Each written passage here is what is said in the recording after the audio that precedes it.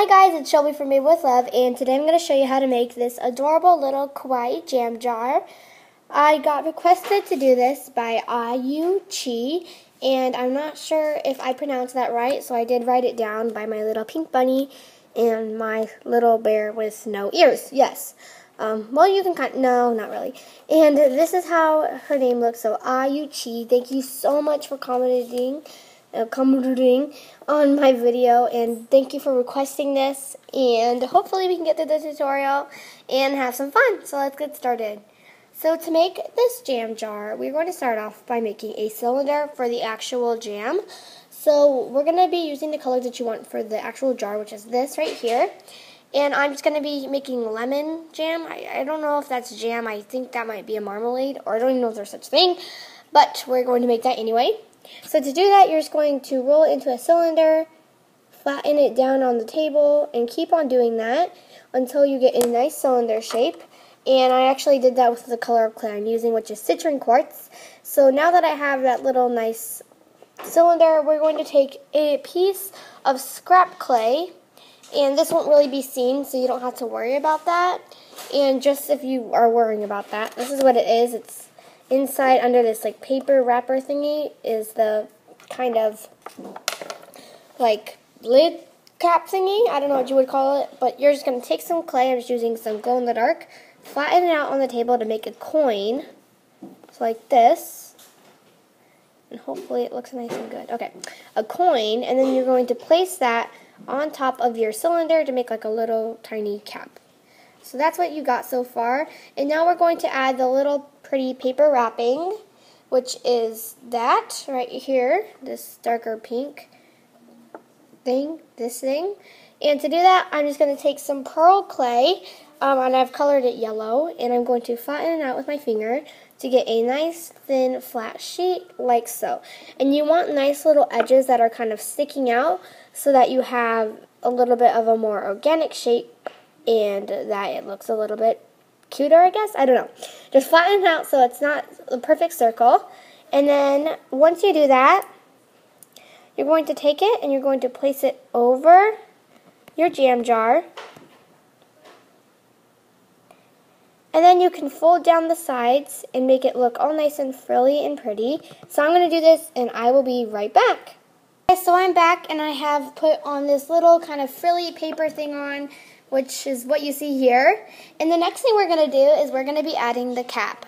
So taking some translucent clay, you're going to roll a circle and flatten it again to make that coin shape that we did earlier. So here we go. Here's my little coin. And make sure it's the same size as the top of your thing. And then you're going to place that on top like the little tiny lid. And I'm going to push it down to make sure it's nice and secure. So now what we're going to do is take a very thin snake of translucent clay. And this is going to go around the rim of our little jam jar just to give it a little bit more of elevation and just make it look a little bit nicer. And just to do that, I'm just going to place it on. Okay, place it on, and I'm going to wrap it all the way around my jam jar.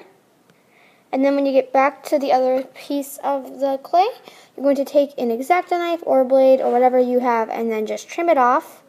And then you're going to take anything that you can or your finger and then just smooth them together.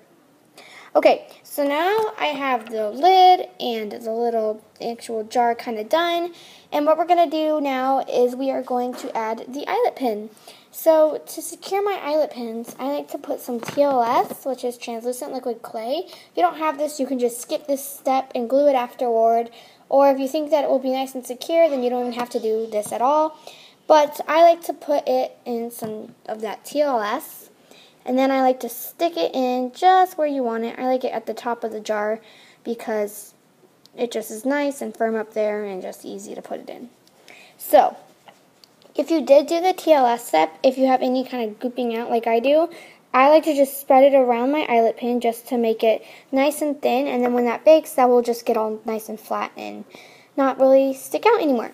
So after you've done that step, we have our eyelet pin in and we have the jar actually kind of done. We can add our little face and we can add the little fruit piece on to the corner. So I'm going to do the face afterward, I'm going to turn off the video because it would take forever if I did it on video, just like in my peas in the pod. But if you guys really want a tutorial on faces and all different kinds of faces, please leave a comment down below if you want that. And to do the fruit piece, you guys kind of have to figure it out on your own because you might be doing different ones. Just make a tiny little simple version of it and stick it onto the corner, bake it, glaze it, and you've got an adorable little jam jar.